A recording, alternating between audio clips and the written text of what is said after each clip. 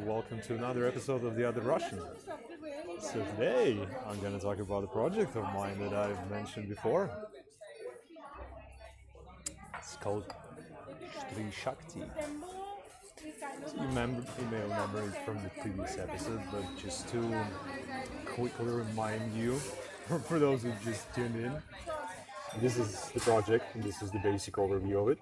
Of what we're going to do. It's very abstract at a certain point in time because we finalized in the end of June.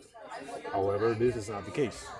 Today, I want to talk to you about people. So there was an interesting insight that came to my mind recently about the double-faced nature of human beings, and I'm not talking about those phrases like those people in the Western world, they're double-faced and there's hypocrisy here and there, because this is the sentiment that has been fed to Russians for the course of, I don't know, last 20 years or so. So there is this bad West that is, demonizing you. And I lost my thought here completely. Yeah, again. But anyway, so there was this project, so we are working this project, people, the sentiment. So basically the idea here is that it is not this Western world, if you put it this way, this is the nature of humankind. So I got I don't know whether it's my theory or not, maybe somebody said it already, as a friend of mine said, every thought that is possible to happen in humankind already happened in India, inside the mind of one of presidents of India. Well, if you take into consideration that it's more than $1.5 billion, I think he's pretty much right. But anyway, that's not the point. So there is this society and there is this territory, and there are old standards governed by man to build this patriarchal society. Whereas on the other hand, this is the place of birth of Buddhism and Buddha in the first place. So he appeared in India. I'm gonna send a link in the notes and then put exactly where was he born. But the idea here is that there is this Buddhism, there is this no clinging, there is this no desire and everything, and there is this limitation and taboo in terms of sex and women menstruation. Like, how the fuck is this possible? It is, because my point exactly, this is the double-faced nature of humankind as in species, and we're, as human beings, so we're pretty much exactly the same in terms of how our brain works. And I'm gonna make a remark about Nielsen Neuro here, and if I forget, please remind me, I'll get back to it. So the idea here is that a human brain works exactly the same across the entire population of humankind, and it is normal in a sense that you can meet this double-faced nature of human beings across the world in different variations or combinations. So for us, being myself Russian, I was told that this bad West, this double-face, double standards and hypocrisy. But then again, you drill down to a narrow problem of the society that has, well, through particular project, of course, I'm talking about through the lens of Stree Shakti. So you think that there are things that very touchy, which you can't really discuss in public because something may happen. So there's this religion aspect and this division within this religion aspect in India, deep-rooted. There is this cultural aspect. There are like values, like strong values of the society, like family. This is like value number one or number two, pretty much. Second would be I think I mentioned before. So let me quickly go through that. So there are boundaries, individualism. Yeah, I've written it down, going through the notes with the NGO, with the Shark NGO that I met recently. Yeah, there it is. So respecting elders, number one. Second, welcoming and family. I'd say family is number two. Welcoming is probably number three. Tolerance and trust. So if you think about it like this way, so this is the cultural aspect, and forget about the remark about Buddha and everything, right? So this is this. And Buddhism is not even the type of religion that was involved in the first part. However, here we have this cultural aspect, and then we have these taboo, which basically made by men, and men dictate that women are not allowed to discuss periods out in the open or menstruation because it triggers their male ego. And this is something so deep-rooted, it runs by millennia. So basically the origin of this ego in man is close to being on the DNA level in a sense. And I mean, it's an assumption, I may be wrong here completely, but then again, it is so deep-rooted in the genes memory, let's put it this way. So there's been this patriarchal society for thousands of years, and then all of a sudden, this entirely different substance comes into place. Oh, activity, how LinkedIn calls it, right? Activity. Now women, activity. Shit. By the way, details in the previous episode, I showed it. So, what I was talking about is that this is the nature of humankind, and it doesn't matter whether you want it or not. You just need to accept it and deal with it. But yeah, mainly accept it, because again, what happens when people don't get an understanding? They get into conflict. So in order to get into conflict, it is extremely important to understand the perspective of the other side through dialogue. So there's this phrase, в споре рождается истина. In the choral, whatever, just I'll put it in the notes in English.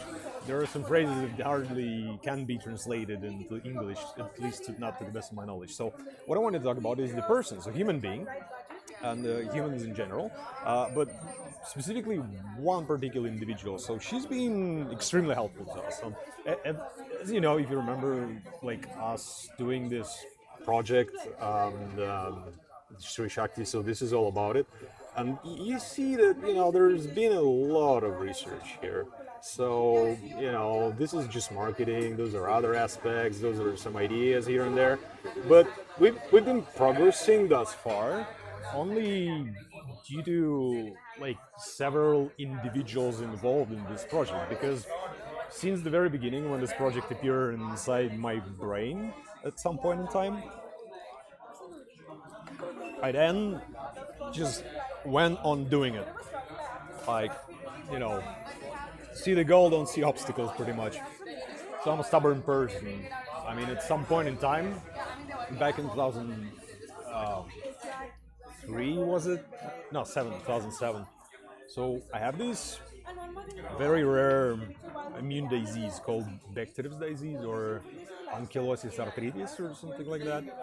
And at some point in time, I was paralyzed for almost a month. I just couldn't walk, simply because once I changed position of my leg, I faced extreme pain. So just to give you an understanding how painful it was, I once went to the bath. Why not? What could happen with arthritis in the bath, right? And then I finished bathing, and I couldn't stand up for 30 minutes. Because of pain, the massive pain that paralyzed me. But eventually I got out and, went on with my life. But this is the quality that I possess. I'm a stubborn person. So this level of stubbornness is just across my personality. So for this particular project, I said, yeah, fuck it. I'm gonna do it. I don't give a shit. I'm gonna do it. Who's with me? And several people responded, well, even though I'm strongly involved with Fanatic and everything that I do, I didn't put it as a project as a must for the entire team. So I kind of pitched it, and people started to kind of help and gather information and do the research. And then my wife joined, for which I thank her a lot. And actually, she is the sole inspiration for me to even start these podcasts as well, but also everything that I do. She's definitely my muse, and for that I want to say thank you, Nastinka. But I love the thing here is that she inspired me to move this forward and further than just an idea, to make a long-lasting impact, because she's a feminist, and at some point in time I realized that I'm a feminist too. I mean, I'm calling myself, but you can throw tomatoes or potatoes at me, but I don't give a shit. Anyway, So the thing is that she said that she wants to be involved, and I said, let's do it. So she was the one who developed this beautiful presentation here. Oh, sorry, not this one. This one. So this is her doings. She works as a product designer at a NordVPN. In case you wanna hire. No, just kidding. So let's go back quickly. Oh, that's us. Yeah. We'll go. No, this is. Sorry, just different. Yeah, I'll get back to that.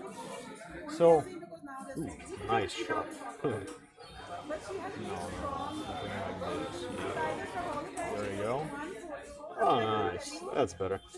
So, what I was talking is that throughout the development of this project, and as I said, I'm meeting with NGOs, and I'm meeting with one today in 2 hours. I'm also meeting business. I mentioned I met Oriflame yesterday, so they've expressed their interest. Well, we'll see. I mean, interest is not a deal, right? Being the commercial person that I am. But this is, again, we're not making any money out of it. We're just showing off with our expertise and knowledge and what we can do as business. That is nowadays, sorry, the dude just bumped with his elbow to my second screen and they're connected.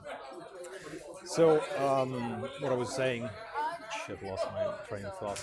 Anyway, going back to that, to the people being instrumental.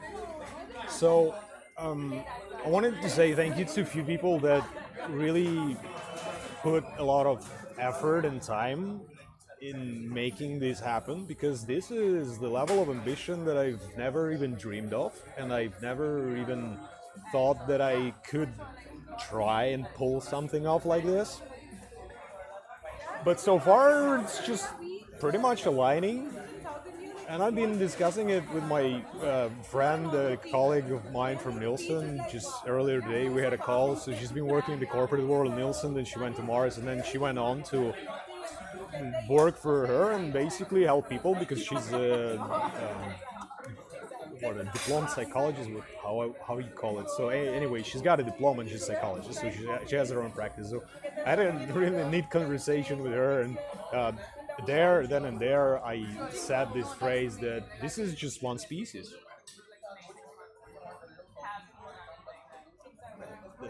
That's who we are. And if you notice, the name of the channel is exactly the same.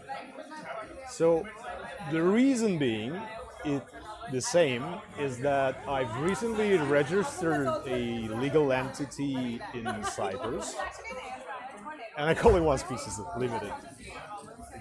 You know. But I mean, being a Russian nowadays, I faced multiple barriers on that journey. I'm still figuring it out with banks, but the banks are asking like, what is this legal entity going to be used for? I'm like, well, there's Fanatic. There's this other business that I do. Well, I can show it to you at some point. There's this business that I do that I'm going to show you in some moment. There are these investments that I'm planning to do, and these are that I'm doing, and I'm going to show it to you at some point in time. And they're like, just not too risky. I'm like, fuck.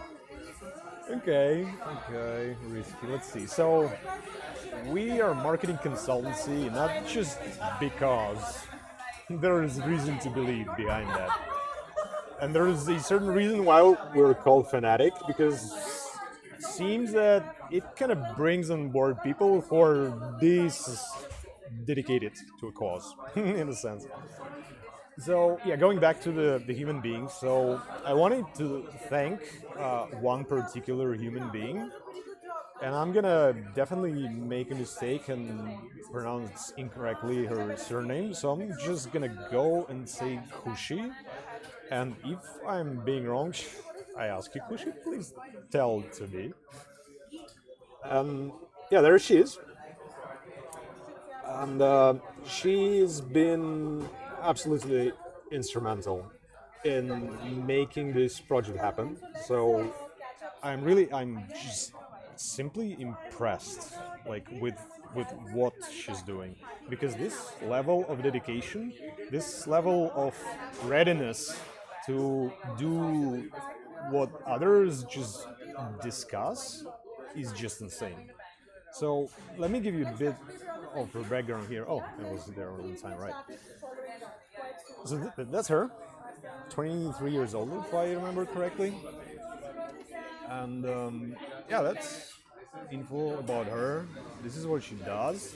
So she is a sex educator, pretty much.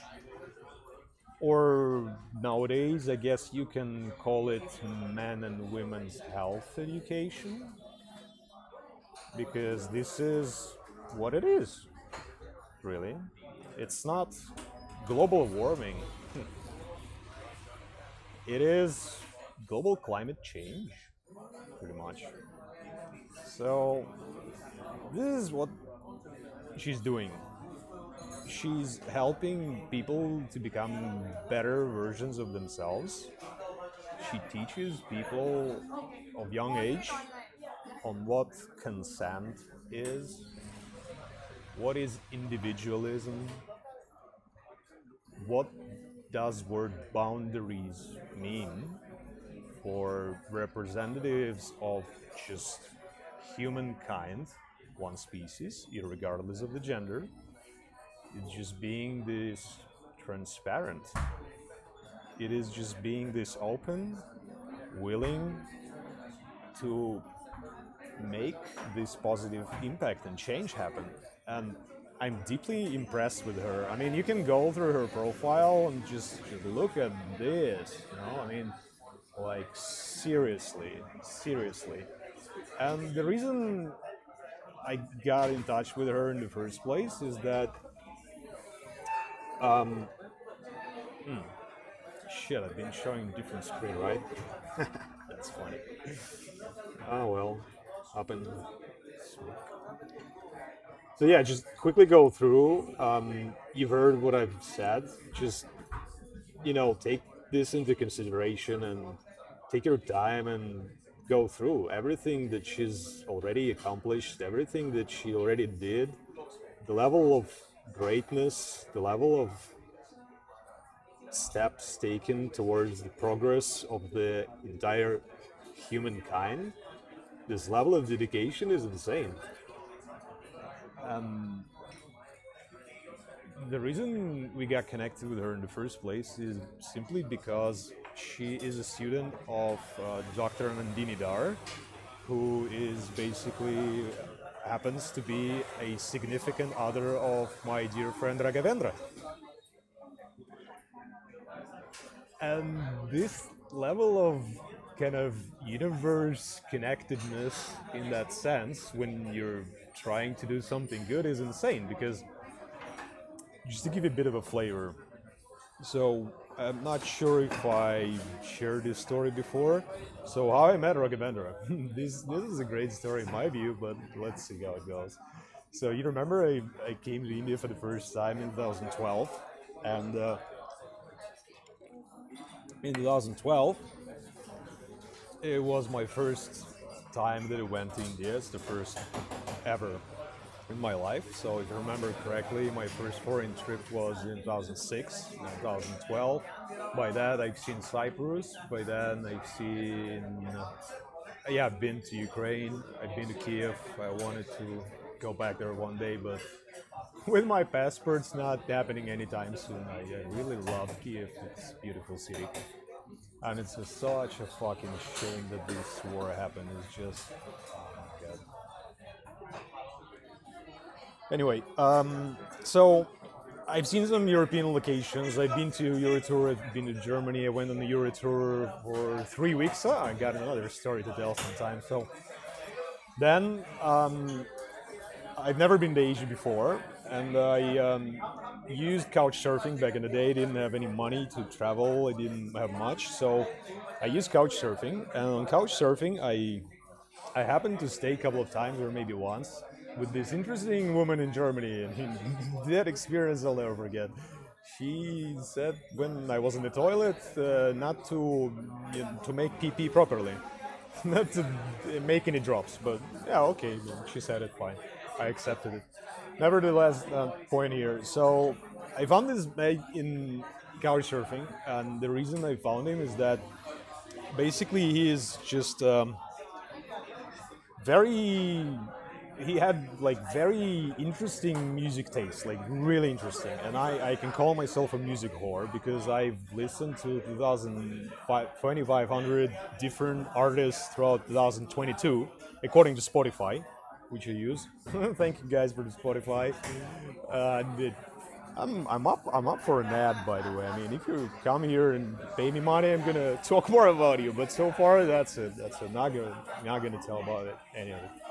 So I have these very different music tastes. So those music tastes are varying from classical pop, electronic. Well, electronic stands separately. I'm gonna send you Shukur's music guide because it's very different.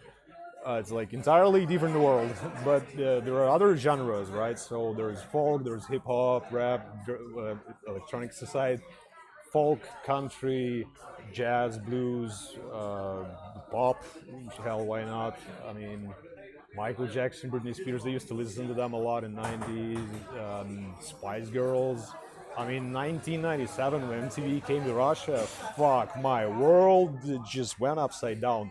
I saw Limp Bizkit, like, fuck. I bought the first audio cassettes, Limp Bizkit and Korn, just because MTV came up. And then I went there and went for Michael Jackson and Titanic. Those were my two CDs that I purchased at the time. So anyway, back to the mainer script.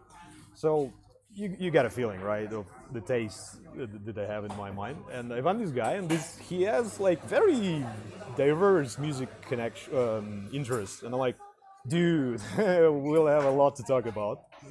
So what I'm doing is that basically I write him and say pretty much exactly the same. I think I can find it on Couchsurfing. I'm still using this profile probably.